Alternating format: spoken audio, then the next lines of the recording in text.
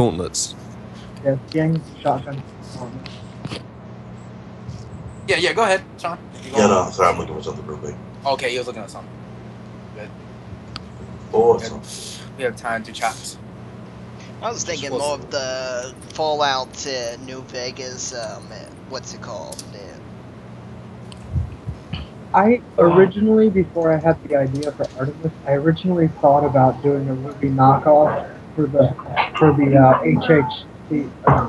HHSC. I was having a moment, man. I was just like, how do I change everything? Ballistic there's a HCSS. There's a spider cafe that lets people play with spiders and drink Shut coffee. up, bro. Something amazing. You can play with a banana. There's one like that for kittens. You You know what, Julian? I hope your kneecaps fall off. There it is. They probably have already. My legs are in a lot of pain. Oh, no, I'm sorry. Oh, robot, right? How are they in pain? He talking about real life. Yeah. I'm talking about his robot, his legs in real life too, man. He football, this kid's killing him. I thought you stopped though. I did stop. This is just weight training. If I went to football practice, y'all probably wouldn't see me right now. Yeah, it's not even over yet. What do They you go mean? until about 7:30. Yeah, football practice is still going on right now. But you stopped, right? Yeah. Are you ready for some football? Say it like that, you're like, yeah. When you say football, do you mean American football or English football? Damn, American football. We mean when you catch it. I would play rugby, but you know, it's not like really legal.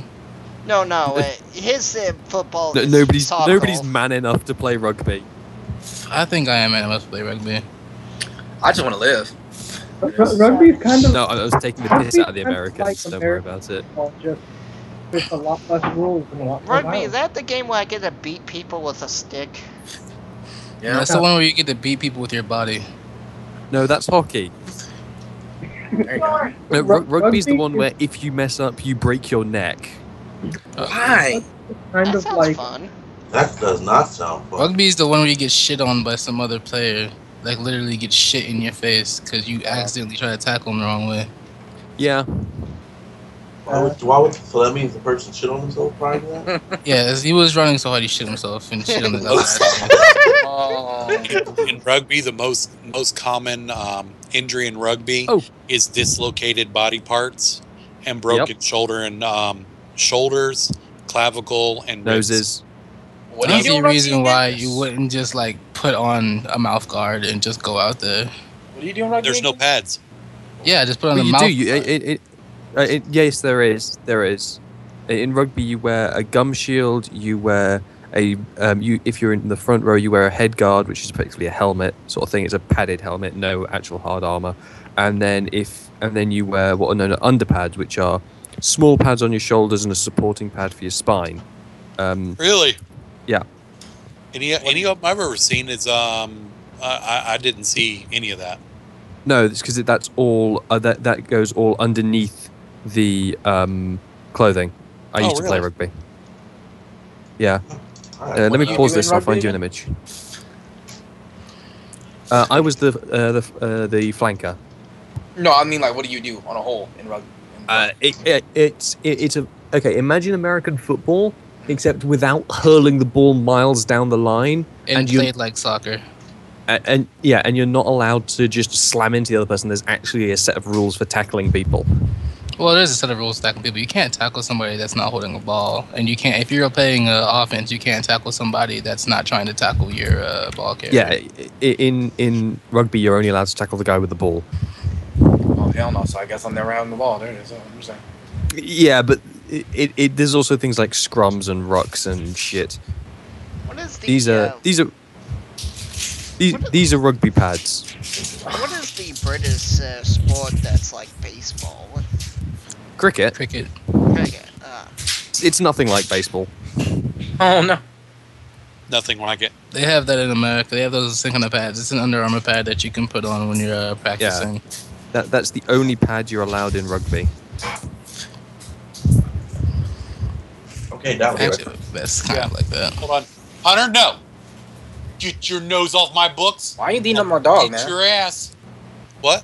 Why you beating up on my dog? I'm sure he That paid ain't your for dog, it. man. What you mean? This is my dog right here, Hunter. Stop. My half Saint Bernard, half freaking Dalmatian that loves to eat paper. I claimed all those animals a long time ago. Done with these. All right, Rashawn, go ahead. Sorry.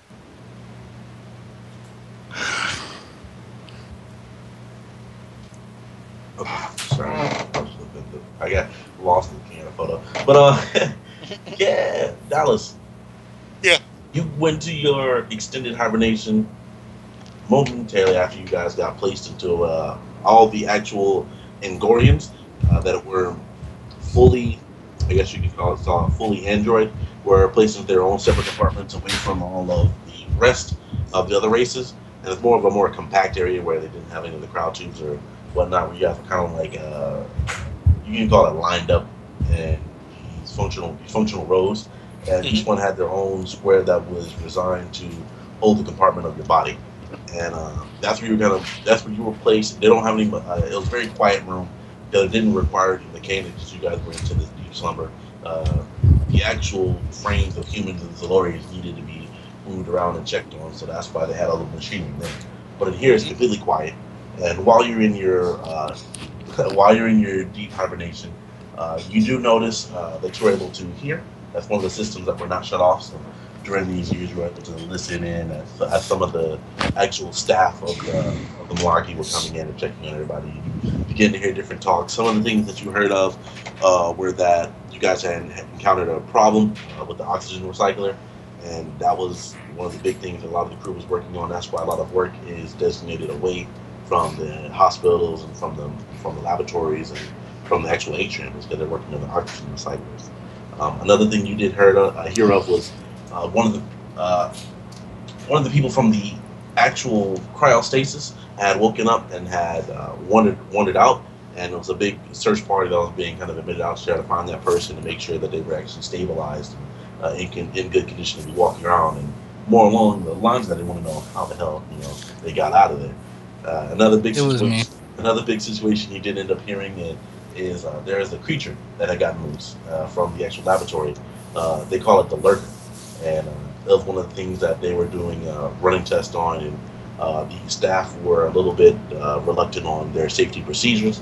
The creature had escaped, caused mayhem. There were a couple of deaths, but after a couple of hours of them trying to subdue the creature was subdued. And one other thing that you did hear were a couple of the actual Angorians like you that were off to your right. It was off directly to your right, where you can hear the conversations. They're talking amongst themselves. So they had shut their systems back on temporarily to kind of scout around, and seeing where they were, decided that that's where they would decide to actually stay rather than to explore after all the stuff that they've been hearing. So the two that begin to talk to one another, they more along the lines were just kind of inquiring about where they came from and why they were on the ship and whatnot. And you were able to hear that the first one, he calls himself Gormilli, and he had came onto the ship with a counterpart of his, and they were fleeing from Veluska because of it becoming inhabitable, and they hoped that they were able to find safe passage on the new planet. And along with that, his counterpart, the one that had created him, was also hiding from his family. His family had the recent split, falling out, and they're beginning to have a war amongst his people. And in order to try to get away from the war, he had left out and wanted to make his own story. He didn't want to be a part of it. The one that Gormilli was talking to goes by the name of Walla. Walla, he has more of a Gormilli's more of a high-pitched, upbeat type of voice. But Walla was kind of like a foil, like a counterpart. He had a deep, slow-spoken, very, very heavy, resonating voice. And Walla he didn't remember anything. He woke up to him being escorted onto the ship. So he thinks that maybe he might have been factoring him. He doesn't have any memories of his own. He's completely android, and as of now, he wants to kind of figure out his own story, his own life, and that's where. What was his name? Walla. Okay. I just thought you said Z for a second. I was like, what? No. That'd be ironic, but no. You specifically are woken up around the same time that the people are beginning to be woken up from the cryostasis. There is a Solarian human that greets you, that turns your systems on, and the moment your eyes open, you're able to look around, and the actual facility that you're in is completely empty. It is about 1,700 square feet, and not Walla. It is 1,700 square feet. It's a very big room. It's made of godolite. Godolite is a all white ore. It's very reflective against the light, and it's covered in these tile bases across the room. And this is you and this Lauren that are kind of looking at each other as your system's waking up. And he speaks to you. This is Lauren now, and he says, "How are you feeling?" I mean, I'm not locked into this this area, correct? No. My tube or whatever it is. No. So I step forward, and make sure that that all my systems are working and everything as well. Making sure that I'm stable. And when I look over at him, I sort of stretch. Yeah, and he takes time to let you get familiar with things, and he takes a step back as you stretch. He just observes you. You do notice that he is wearing this black, very thin threaded outfit, kind of like a skin suit that's kind of sticking to his being. He's holding a black keyboard, and he has a pen in his right hand. The keyboard's in his left hand. He just watches you as you kind of stretch, and just scribbles a couple things down upon the notebook. And he looks at you and waits. Look at him and say, "Where are we and when are we?" Okay. He says that we are a month away from our required destination. We are waking up patrons now so that they can. Not me. So that they can begin to actually get their motions back and to actually help out the ship. The ship has undergone several things throughout passage, and we are looking for a little bit of volunteer service for those who would like to. Those who do not like to are able to hang tight. He like the smile kind of breaks on his face. He says that, and he kind of lets out a soft laugh as he says, "Hang tight." So volunteer services. Yes. He says we have several volunteer services that have opened up, that will be open for the next several weeks. He says the first one is actually helping out with the atrium. Do you know what an atrium? Do you know what is being held in the atrium? Yes. Yeah. He says the next thing that we do have is the laboratory, which researchers are needing a little bit of help with the specimen docking and the specimen samples. The same thing in medical as well as the airlock.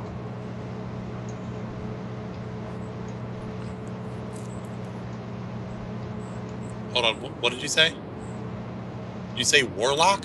Airlock. Oh, airlock. Don't go work in the airlock. Nat 1, you go out the airlock.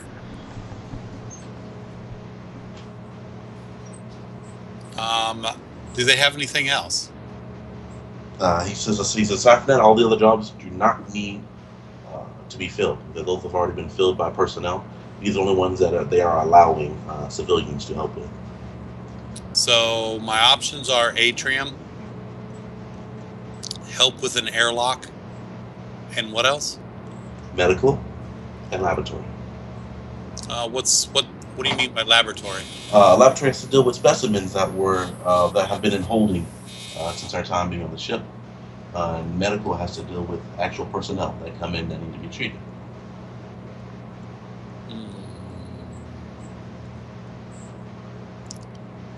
I guess I can see what I can do with medical. Okay. I don't think I want to deal with anything specimen handling. Okay. He speaks towards you and he says that if you do pick the job and it is something that does not fit what you had in mind, it is something that you can switch to. So just because you've chosen medical doesn't mean you have to stay in medical, and you will be paid for volunteering and helping out.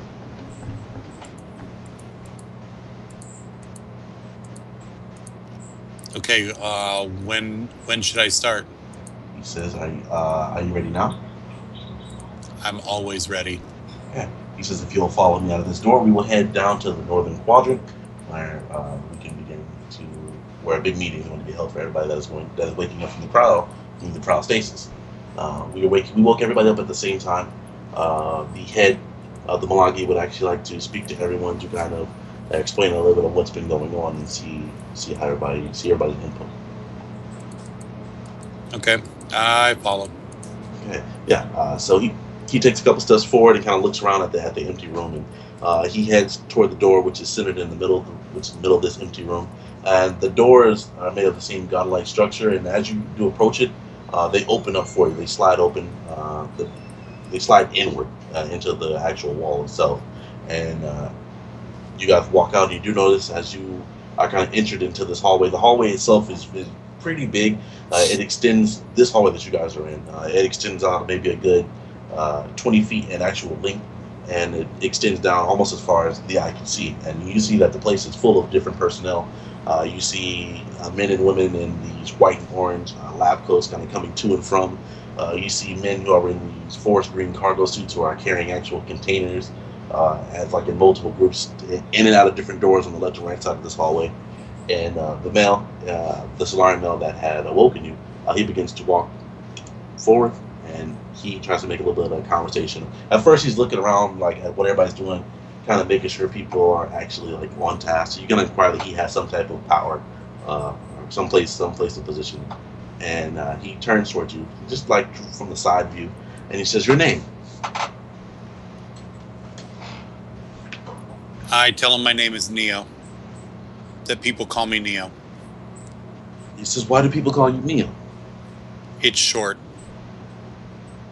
And he says, "And I assume the other phrase for Neo is a lot longer." Yes. He says, "Ironically, I find it that a lot of you people have shortened names." You people. He says, "You know, Angorians." Yes, we shorten our names so others can comprehend. He says, "Are you afraid that people won't be able to comprehend, or have you tried?" I've tried. Yeah, and you kind of see he goes quiet for a moment as he begins to jot down upon the actual clipboard, and he kind of keeps it a little bit closer toward himself as he begins to write down on it. But he raises his head to make sure that he's not running into anybody, making sure that he's still on the right path. And he says, "What is your reason for heading to the new planet?" He says, "Was life that unlivable for Angorians? Can't they survive anything?"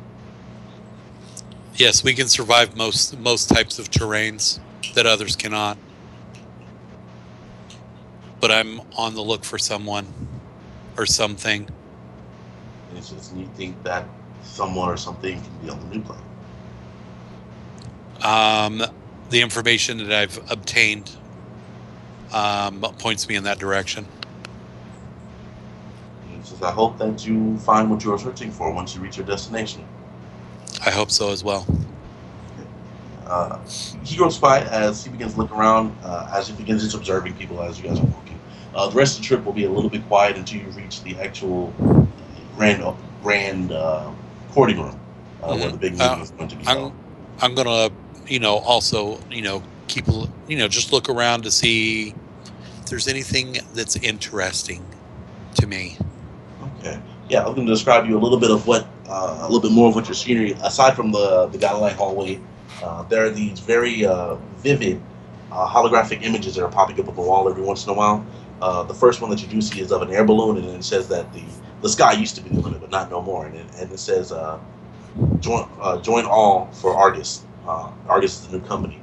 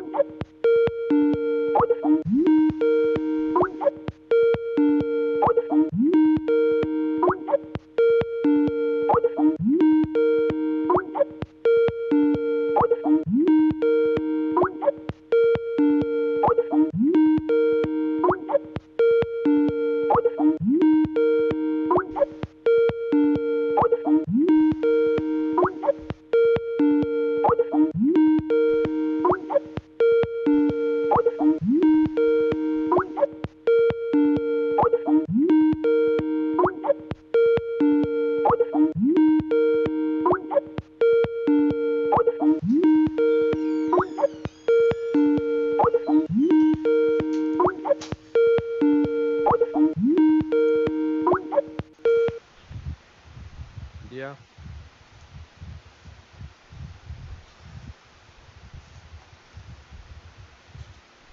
What's up, Mika? Who's a pretty girl? Yes, she is. Who's a good girl? Who's a pretty girl? Yes, you are. Who's a pretty?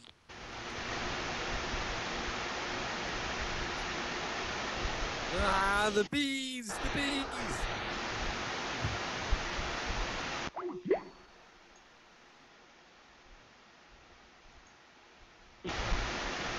Who's my pretty brother? Yes, you are.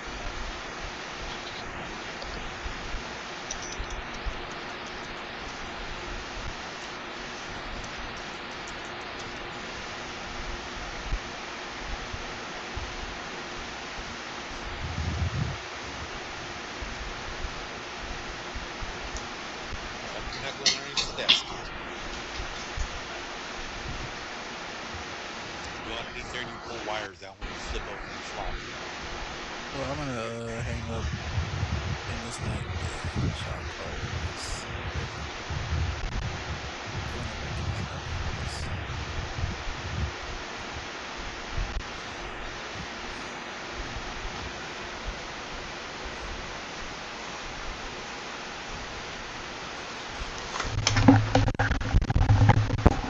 What I miss? The Skype chat died. Yeah, I see that. That's about it. Yep. And there were some bees that came in just a few moments ago. Somebody, I'm gonna watch a video. Someone poke you and the DM wakes up. When I hang up the goal, and whenever he wakes up, yeah.